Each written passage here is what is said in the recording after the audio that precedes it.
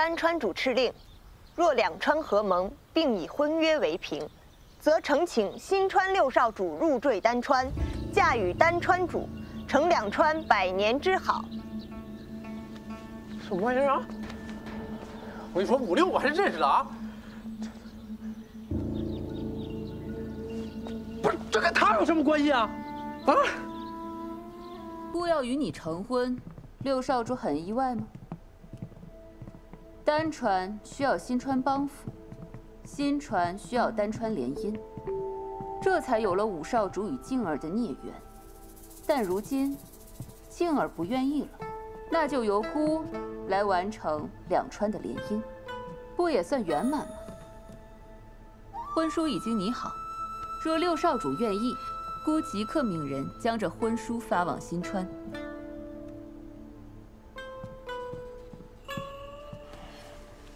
订婚的这道旨意一旦发往新川，父亲定然会舍弃你的。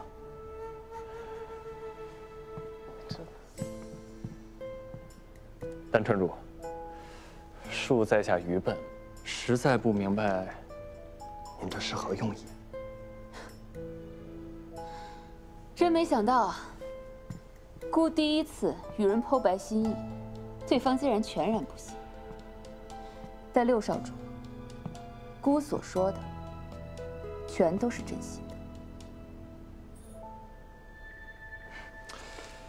谢丹川主赏识，但在下已然成婚，这不便背弃妻子。可姑听李姑娘说，你同五少主与静儿一样，是被迫成婚，毫无感情，而且她根本就不喜欢你呀。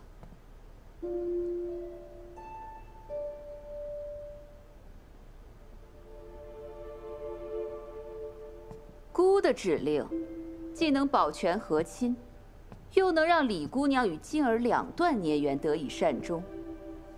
哼，这岂非佳话呀？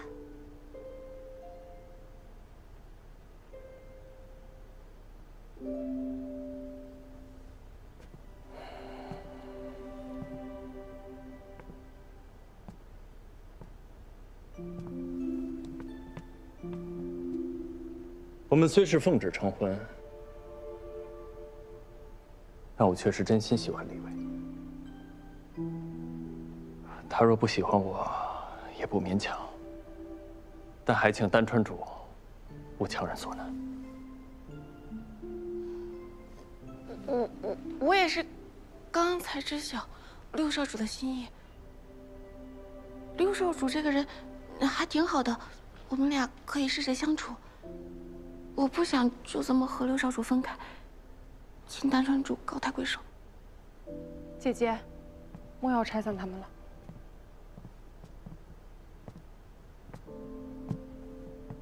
姐姐，你现在把他们分开，六少主跟李薇都不会开心的。现在闹一闹过了，就让我同五少主一起回去吧。原本我就不应该这么任性的跑回来的。静儿，姑知道你记挂两川同盟，可若你不愿，我愿意的，姐姐。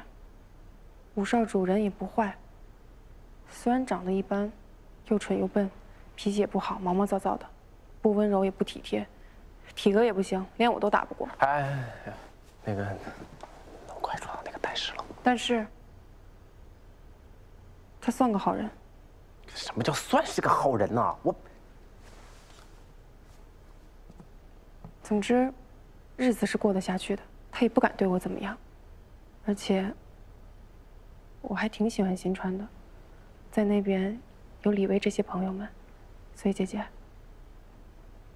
别为难他们了。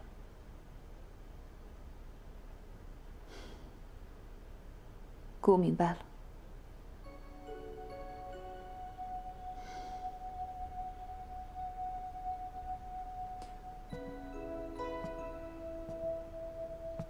五少主，姑的妹妹从前是很爱笑的，可不知怎的，去了一趟你们新川，姑就再也没见她高兴过了。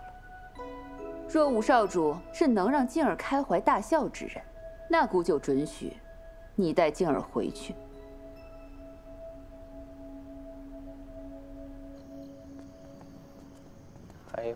大笑，开怀大笑还得。哎，这怎么样才能让上官静高兴呢？嗯，是不是他们不是还没签够吗？你们俩啊？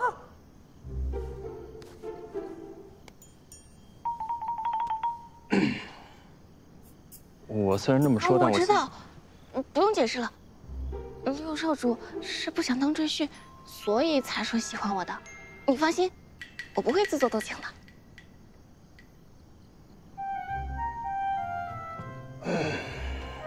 你怎么了？你胃疼啊？也没让你吃辣的呀。家老六啊，一向是不动声色的，不过你也真行，真能把他气到胃疼啊！哎，我来吧，哎，你来。哎呀，疼不疼啊？哥给你护护啊！你别碰！这真的假的呀？你是不是就故意要引起某人的注意啊？啊？你捂啊！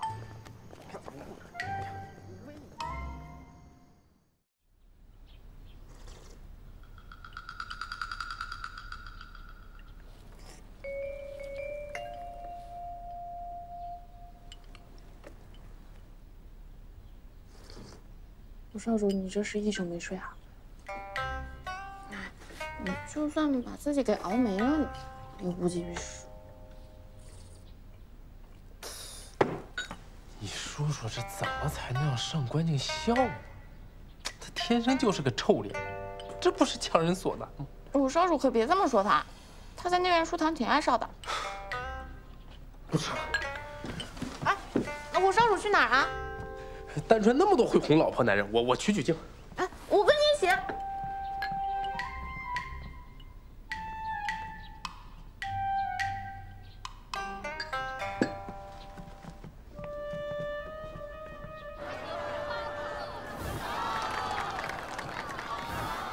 站住！哎呀，疼师傅！哎呀，你这个样子学个什么？给我抬起来，向前学。这就是你想的法子，学变脸。五少主说静静喜欢变脸，投其所好。他这学得会吗？他都说了，学不会就吃2碗大小面。这么大的决心，应该这个样子学个什么？站住！师傅本来就笨，越打越笨了。站住！哎，咋呀？打死人不是这学不了，这学不了。我跟你说，哎呀，武少主啊，你没事吧？少主啊，没事，想打死人了，不行，这是打死人了。我跟你说，咱得回去。你看这给我手打的，这学不了这东西。师傅，你可不能打我师傅！你这人怎么？哎，你怎么？你什么玩意儿？师傅，哎，武少主，你再坚持啊！没有啊，没学会咱回不了新传的。武少，你别你。